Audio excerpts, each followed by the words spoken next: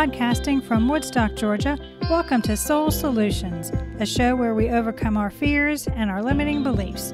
I'm your host, author, and certified life coach, Terry Kozlowski. Hello, warriors. Do you know how to set personal boundaries with others so they don't take advantage of you?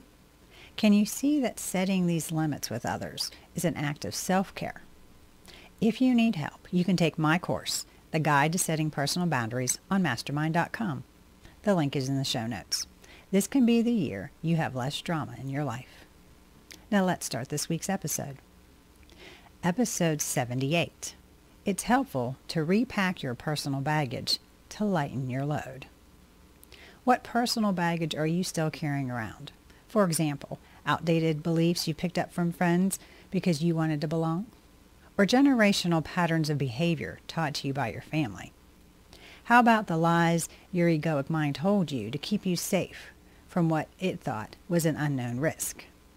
This month's focus was having a clean slate, and to do that, you need to look at the personal baggage you've been carrying around, which is causing you undue stress.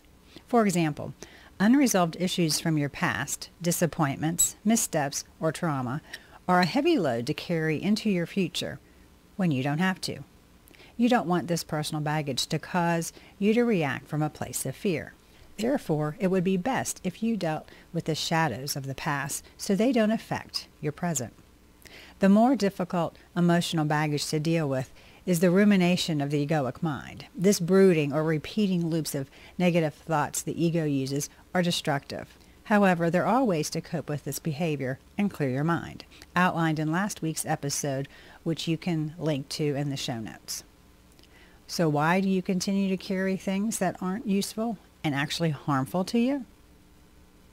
Not your baggage to carry. Most of the stuff you picked up or was placed upon you by others wasn't necessarily for you to pick up. Keep in mind, as a kid, you were impressionable. You were learning from those around you. Some of the people in your life were excellent teachers, and others weren't. But as a child, you cannot discern which lessons you should follow for yourself. Yes, you inherently know right from wrong. Yes, you are connected to spirit and are willing to follow your heart. But authority and fear for a child are powerful motivators to do as adults desire, so you aren't punished or corrected harshly. So, are you still carrying around some baggage belonging to the adults in your childhood? They have passed some of these behaviors down as traditions, customs, and habits within your family. And as a child, it wasn't something you questioned. Maybe now you should. Think about why you're still doing things your parents or grandparents did.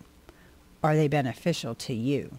Or are the habits you do out of fear of not being accepted by your family? Are there some aspects you like and others you could change so you have less stress and more joy in your life?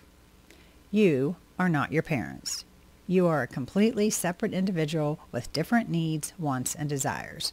Just because your family believed, did, or taught you something doesn't mean you are to carry it with you. Lighten up on yourself.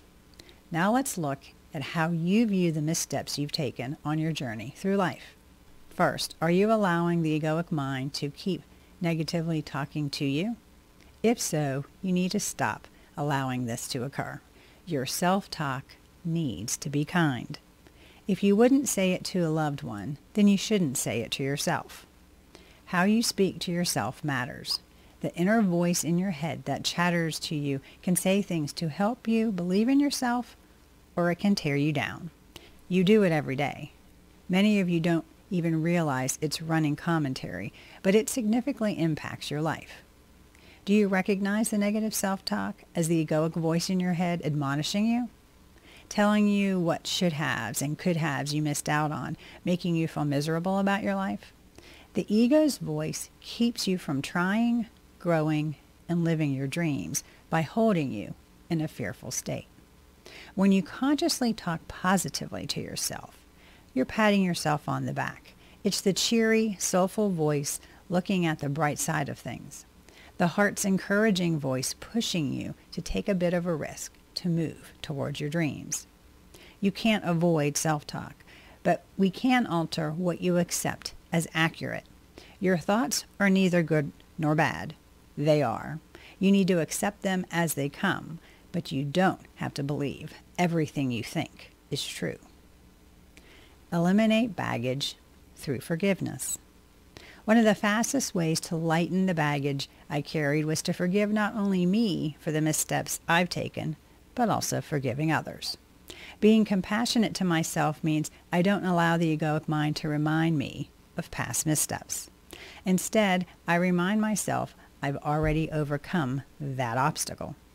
For example, I've forgiven my mother for passing on to me her destructive behaviors, like not sharing my fears with others, or the codependent behaviors I picked up because of her alcoholism.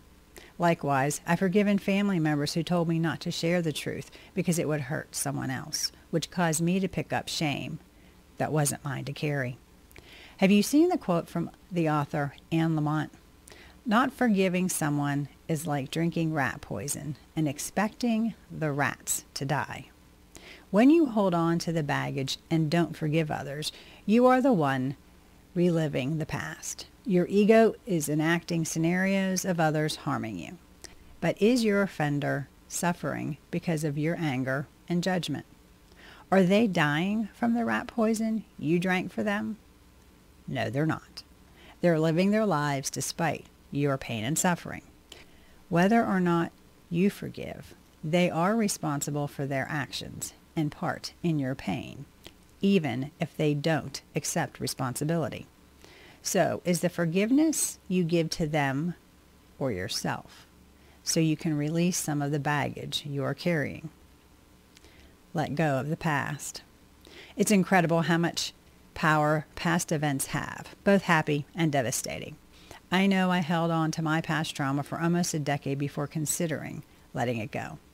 But when you hold on to the memories and allow them to keep replaying in your mind as if they just happened yesterday, it deprives you of any happiness in the present. Our brains handle information received differently based on if it's positive or negative.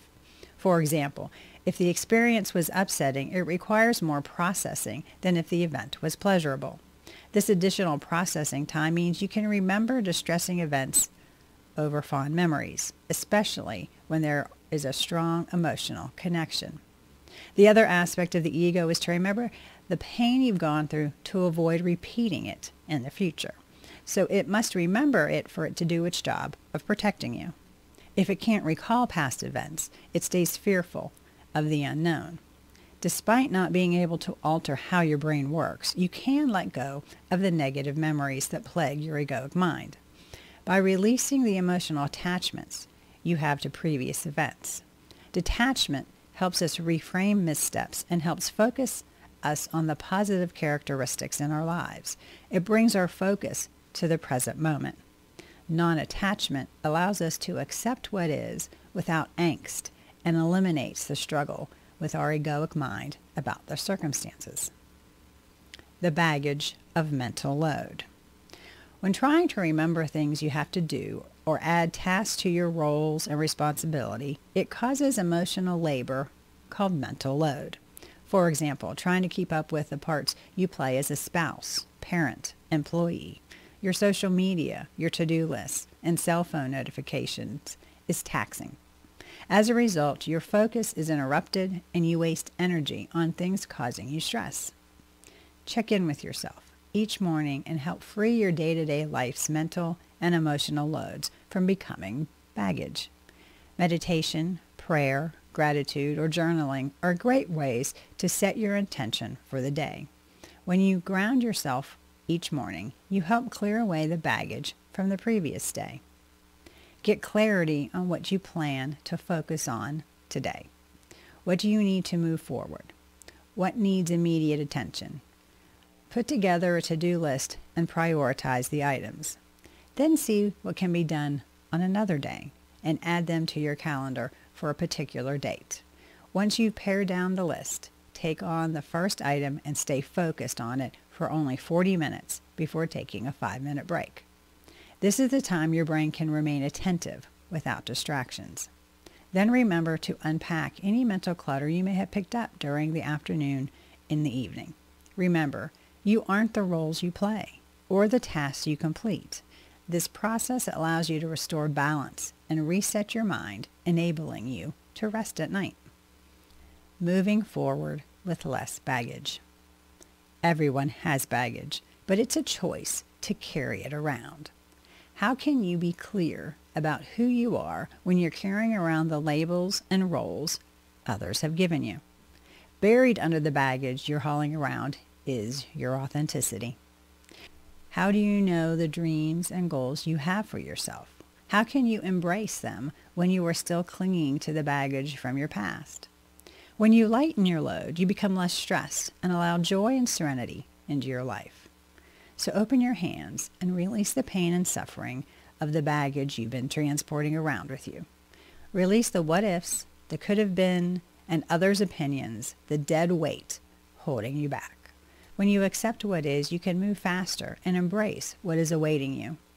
As you become more conscious of your baggage, you can learn to lighten your load by removing some things, repacking others, and reframing the stories you tell yourself. Do you need support to help you lighten the load you carry? Do you want a strategy to help you overcome the ego's limiting beliefs and live a successful life? If so, please reach out to me at terrykozlowski.com and we can put together an action plan for you to create the life you desire. If you want to hear about how I learned to repack my personal baggage, you can do so by reading my memoir, Raven Transcending Fear, available on Amazon. Go to raventranscendingfear.com for more information. Thanks for listening to Soul Solutions with Terry Kozlowski. If you'd like the show and want to learn more, check out terrykozlowski.com where you can find the links to everything we talked about in this episode. Please subscribe to the show so you'll never miss an episode as we overcome our fears and our limiting beliefs.